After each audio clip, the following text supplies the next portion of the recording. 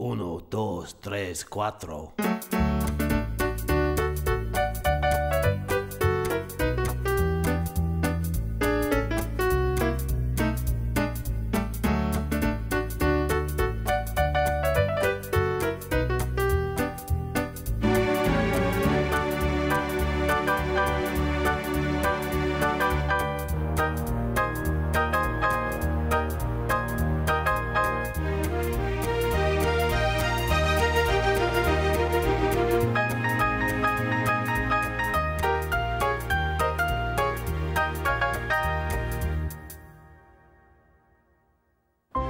Hello. A break from tradition this week on Outdoor Wee, as I'm joined by top racehorse trainer Thelma Barkley. Thelma, welcome. Hey there. Now, as I hinted at in my brief introduction, it's a little bit unusual to have a lady joining us here on Outdoor Wee, but it didn't seem to faze you. Oh, no, good God, no. Wouldn't let a little thing like that bother me. Oh, go ahead, I've started already. Righto. You were saying? Yes, well, I grew up on a farm, 5 elder brothers, rolling around as a youngster with all the pigs and cows and sheep and chickens, and, of course, horses, which have been my first and only love. Indeed. In fact, so you've become quite accustomed to weeing outdoors. Oh, good God, yes. Over the years, I've become quite deft. Look, I can do this. My word, that is impressive. Thank you. Now, pay attention. This could save your life. Oh, is that a fact? Just wait a moment. I'm going to shove that right up your... Aha. Wow. And that's not all. Better put the goggles on.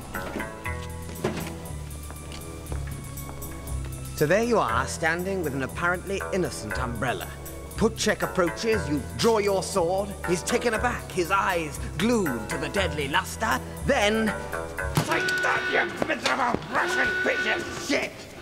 Bastard! That's for Moscow! That's for bloody Vostok! That's for submarine! That's for President bloody Brezhnev!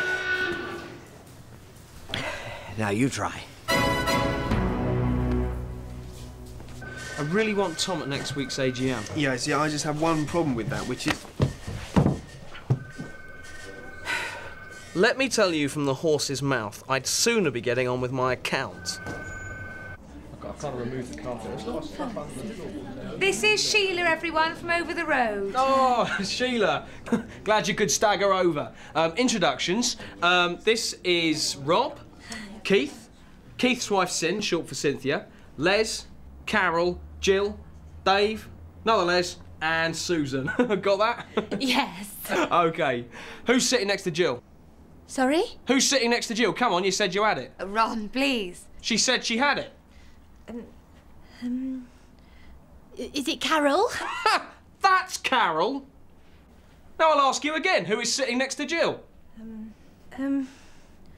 Les. Les? There are 2 Leses. She's clutching at straws, Ron. I know.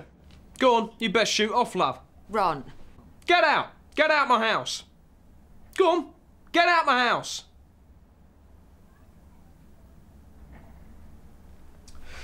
Anyway, so we're going to knock this through, and... I'm sorry, Al. It'll never happen again. Don't give me those eyes, Al. I can't bear it when you look at me like that. I'll be crying all over my wife again. Titchmarsh just about busted my sorry ass, mister. He is livid. Did he not like the script? John, he loves the script. He told me to make sure to thank you personally for the wonderful gift of this script. You guys have done a magical fairy tale job on this wonderful script. He loves the words in the script. He loves the spaces in between the words in the script. Yep, there's just one problem. Your script stinks!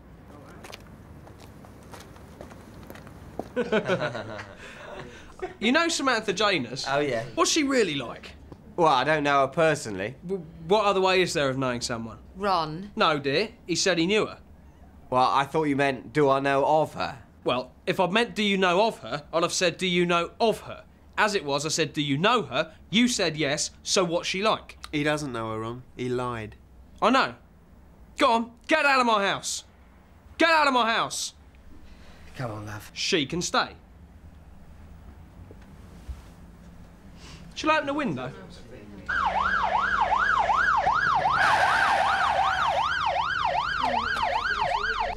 Oh, thank God, it's this guy here. He's in real trouble. Yes, thank you. They do tell me, you know. They don't just let me drive around in my ambulance waiting to be hailed like a cabbie. Oh, which bloke fell through the plate glass window? Is it this one lying unconscious in the street? Well, let's do something about him then.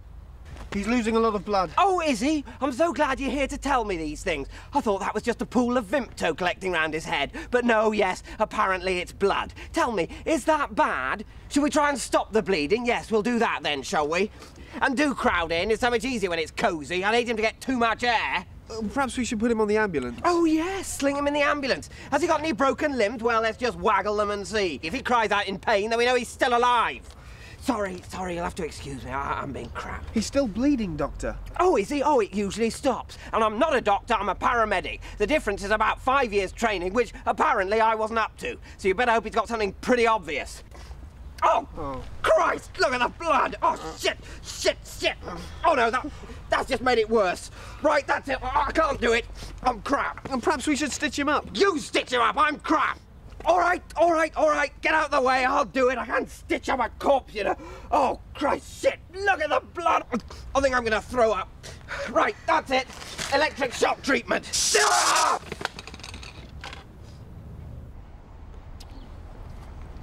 Oh, I've been looking forward to this all day. It's my little treat. Do you want a quick bite before I devour it?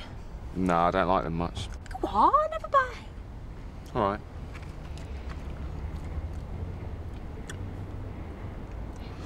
Now, Sarah, now I'm eating this, I find that I like it more than I thought. And what I'd like to do is eat the rest of it. If I cram the rest of this into my mouth before you could get hold of it, would you forgive me? No, I probably wouldn't. Yeah, seriously though, it's only a cake. You would forgive me. You'd probably be really annoyed, but it's not as if you wouldn't speak to me ever again. You would forgive me. Yeah, probably would. When? What? By when will you have forgiven me? And don't mess me about, I know it won't be too long. Well, I suppose sometime next week. Right, well, I'm away Monday, Tuesday, Wednesday next week, so we're talking Thursday. Would you have forgiven me by then? Yeah. Right. Well,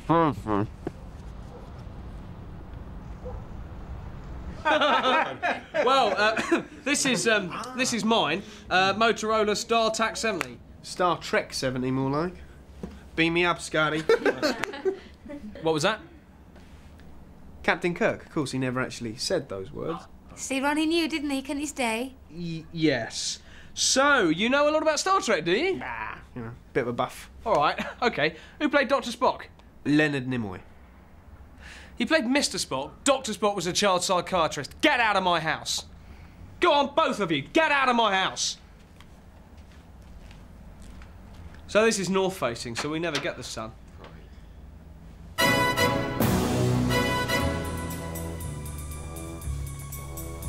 Now pay attention. A perfectly ordinary Aston Martin. Or so you might think. I know it is.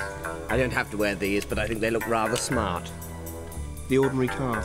Yes, so you've lured Putchek into your car. He has his gun, and he thinks he has you. But concealed beneath the dashboard. Travel suite, Putchek? Take that, you nasty Russian spy! I don't teach you to smoke in my car! Creepy, musculine bastard, you bastard! I'll get the bus. We're still working on the sherbet coating.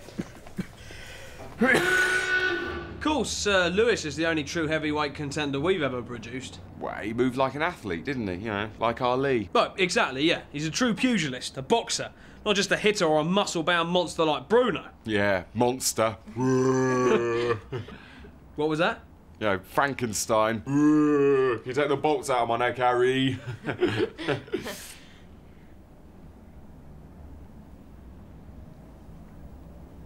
Dr. Frankenstein was the name of the man who made the monster, wasn't it?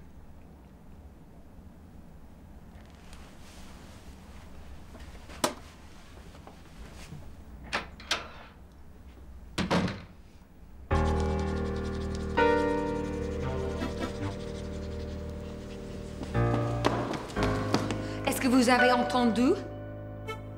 Rolf Harris. Il est mort? Non, mais il a vendu son âme au diable. Quoi? Il a abandonné sa carrière artistique. Mais pourquoi? Est-ce qu'il est devenu fou? Non, mais il est ivre de la célébrité à cause de son émission populaire Animal Hospital. Oh. Et l'art, bof. Le maître. Nous sommes perdus sans le maître. Mais non, non! Nous avons acheté beaucoup de son œuvre et cela aura un valeur inestimable! Ouais. À cause d'Animal Hospital, nous sommes des millionnaires.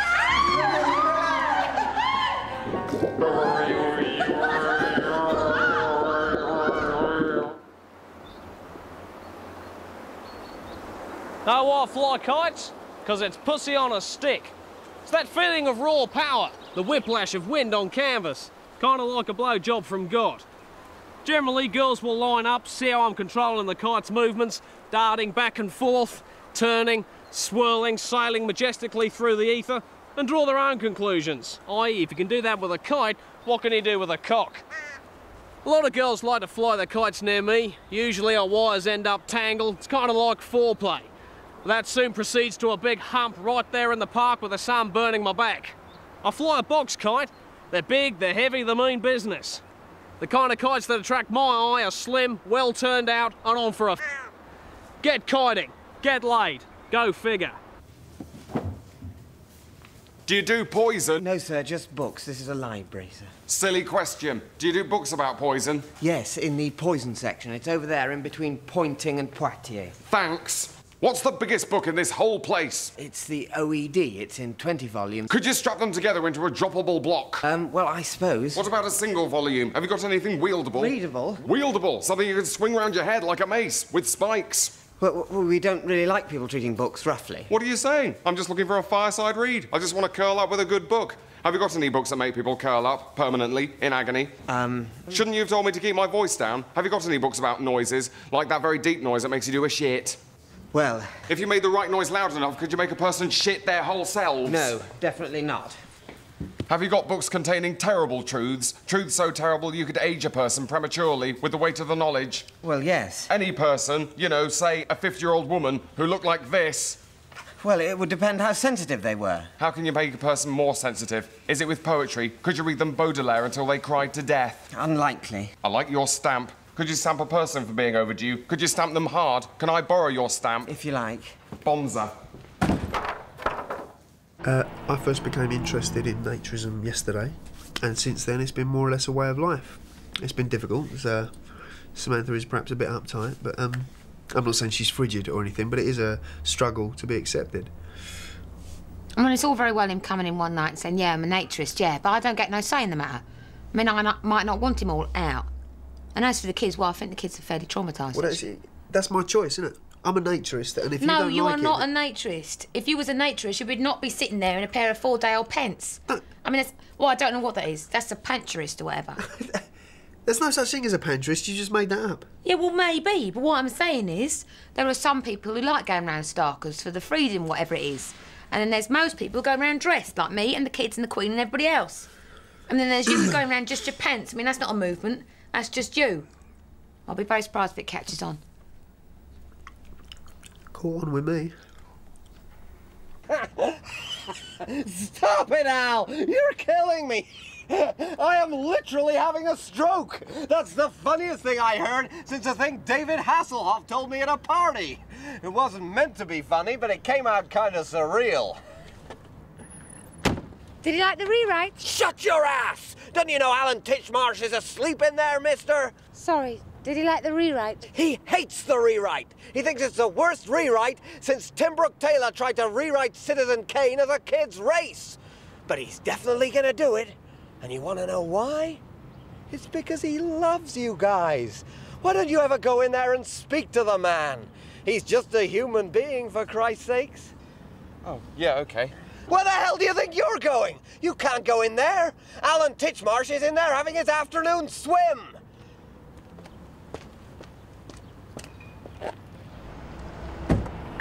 Right, now, what we're doing here is that Kevin is a drug dealer. I mean, he's not. He's a police officer, like me. Like me, he isn't me, he's Kevin, aren't you? Yeah. Yeah, so don't worry, he's not a monster. He's still Kevin. Trust me, I'm a doctor. Yeah. No, you're not a doctor. You're a police officer. Well, firstly, you're Kevin. I mean, you're a drug... Right, okay, first things first, you're Kevin. I mean, no one can take that away from you.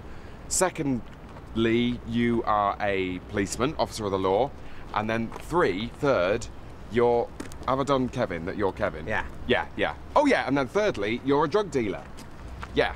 So, where are we? Why are you dressed like that? I'm in disguise. He's in disguise, that's it! Shh! He's in disguise. He's a drug dealer. Of course, he's not. He's pretending. I saw him get changed. Now, the other drug dealers, they're not pretending. See, they're not police officers, as far as we know. I mean, I'd be very surprised. It'd be wrong. Yeah, it'd be wrong. But they are pretending, to us at least, that they're not drug dealers, because it's against the... Law. Grain. Law, yeah, law. So Kevin's going to go over there and pretend to them so that they stop pretending not to him.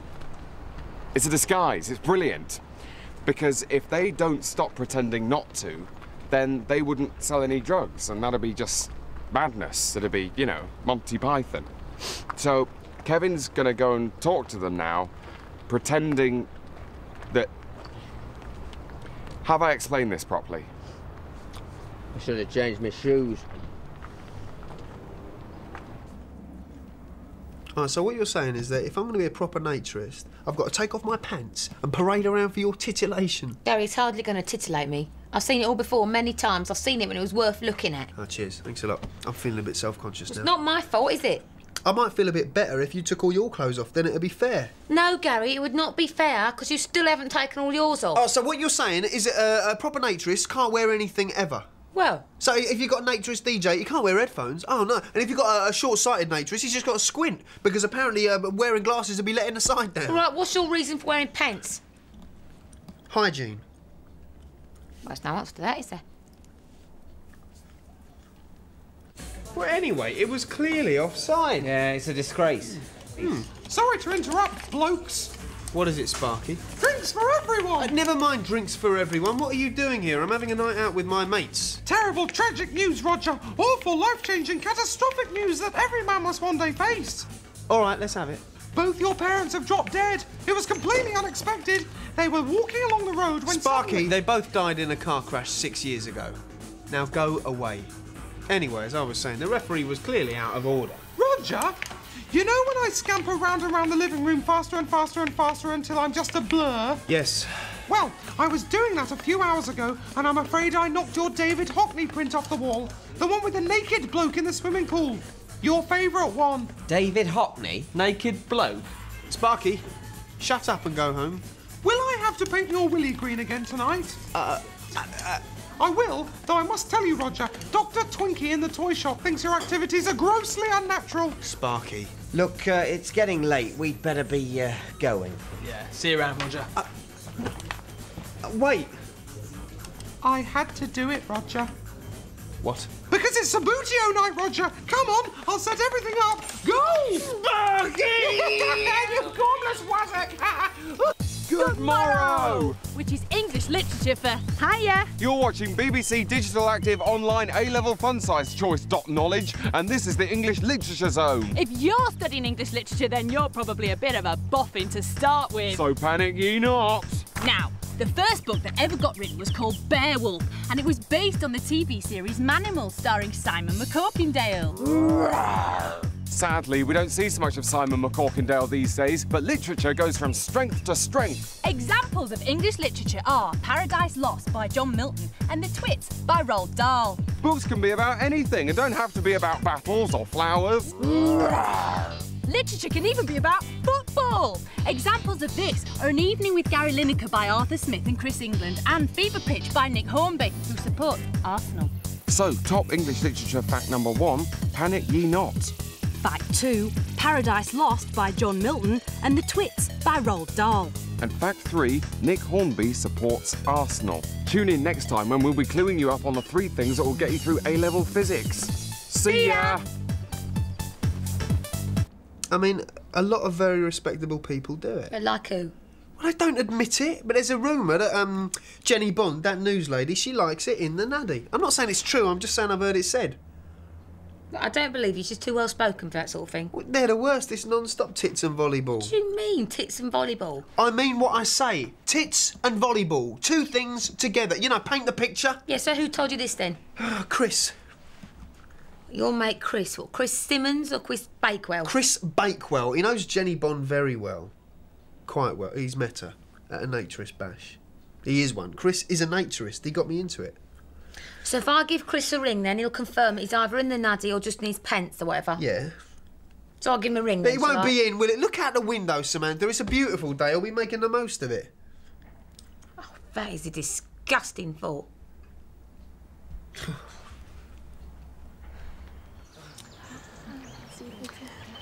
So, you're a nurse. Off duty. Bad day? Up to my arse in dick for 8 hours. Struggling with a catheter. Don't know what the guy's cock was made of. Had a hell of a job. Isn't the garden lovely? There's no anaesthetic for that sort of thing. Oh. Man was in tears. Mother. It's no less painful when you have to pull it out again, either. So, your place or mine?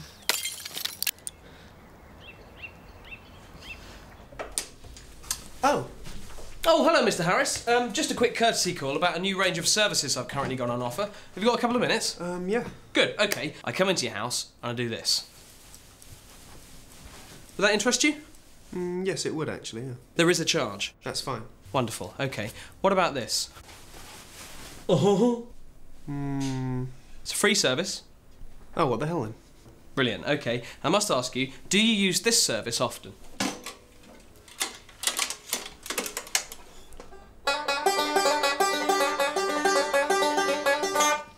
Quite often, yes. Yeah, I know you do. So, in which case, would you be interested in this?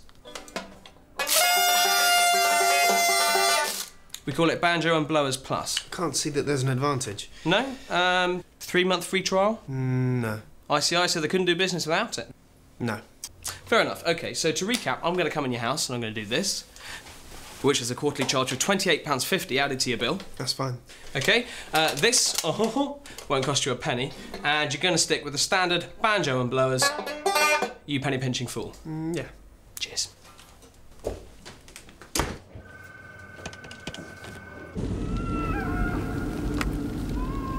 Hello? Hi, Steve. No, it's the devil, actually. Oh, isn't that extension 669? This is extension 666, the number of the beast. Oh, sorry. No problemo. Bye-bye. Bye. Oh, God, why did Dave say to meet here? Why didn't I make it somewhere else? They'll think I'm a molester. Damn. I'm not looking at the kids, I'm really not. I'll just move along a little bit. But Dave said meet at the park. What if he misses me? Uh-oh. Now it looks like I'm prowling. I'm trying to split one of the kids from the pack. That's what they'll think. Then I've got a totally abhorrent obsession with small children that I really get off on looking at them, that all I want to do is grab one and cause untold damage. I'm not a paedophile!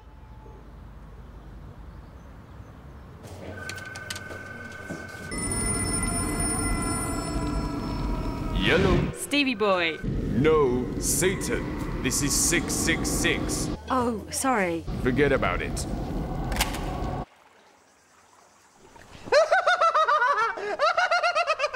That is brilliant! How'd you make your face do that, Jerry? I don't know, I guess I'm just kind of weird. You're weird in a brilliant way that everyone loves. How does that feel? I don't know, I guess it's kind of a strange question. I'll put it in a different way. Who do you get to shag because you're so funny? Is it Julia Roberts? I'm sorry, shag? I don't understand. You know, a shag, a bonk, a good seeing to. This is late night, right? Yes, Jerry. So you mean fuck? You said fuck. I'm sorry. No, that's brilliant. I like a good bit of earthy swearing, like on Larry Sanders. I mean, everyone knows you all swear in real life.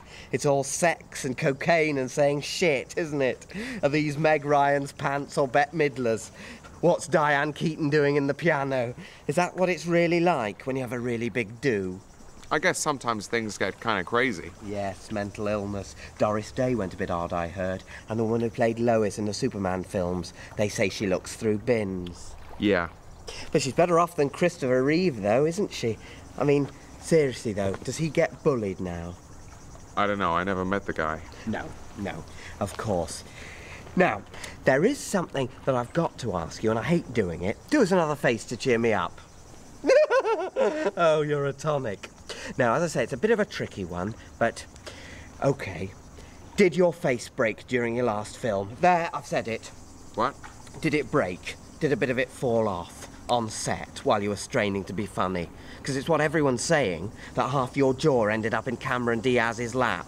Months of surgery, titanium implants. They had to finish the film with computers. Is it all true? Is none of it true? Some of it's true. Oh, that's so sophisticated.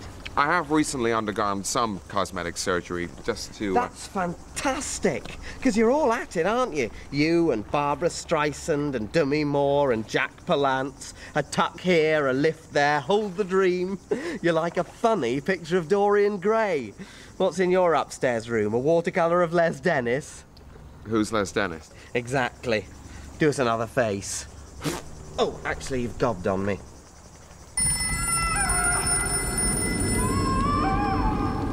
Yellow. Steve, my man. No! Number of the beast, 666. The Horned One. Now, will you please... Sorry.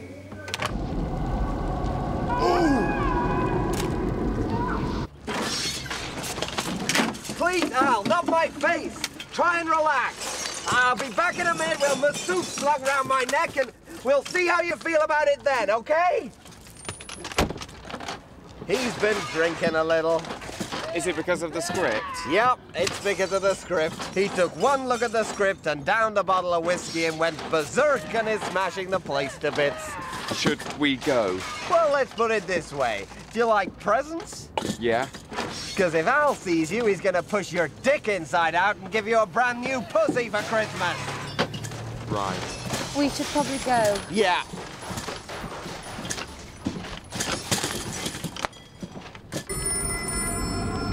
Yes? Steve, you old dog. No, not Steve! The beast! The number of the beast! Will you shut up? I'm on the phone! I mean, are you stupid or what? Exactly which digit of 666 are you having a problem with? I said shut it! How would you like it if some bird kept ringing you up? I do, but that's so disgusting. I hate...